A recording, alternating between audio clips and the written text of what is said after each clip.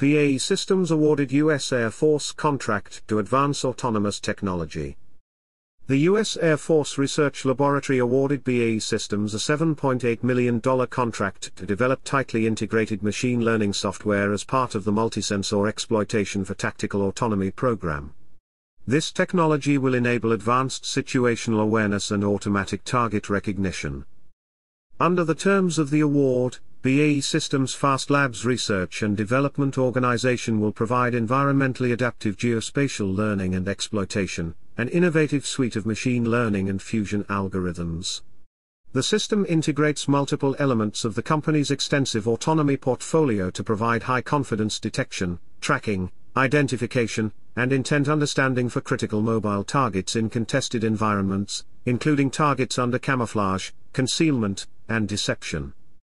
With the addition of environmentally adaptive processing, this solution bridges a critical gap in machine learning, said Mark Kolber, Program Manager for BAE Systems FAST Labs.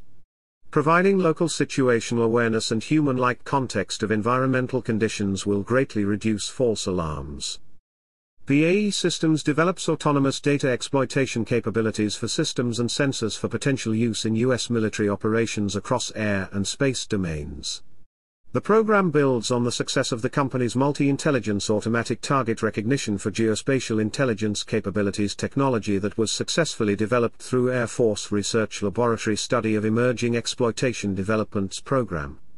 The software enhances BAE Systems' extensive autonomy portfolio and 20-year history pioneering autonomy technology. Thank you for watching. Please like, share, comment, and subscribe.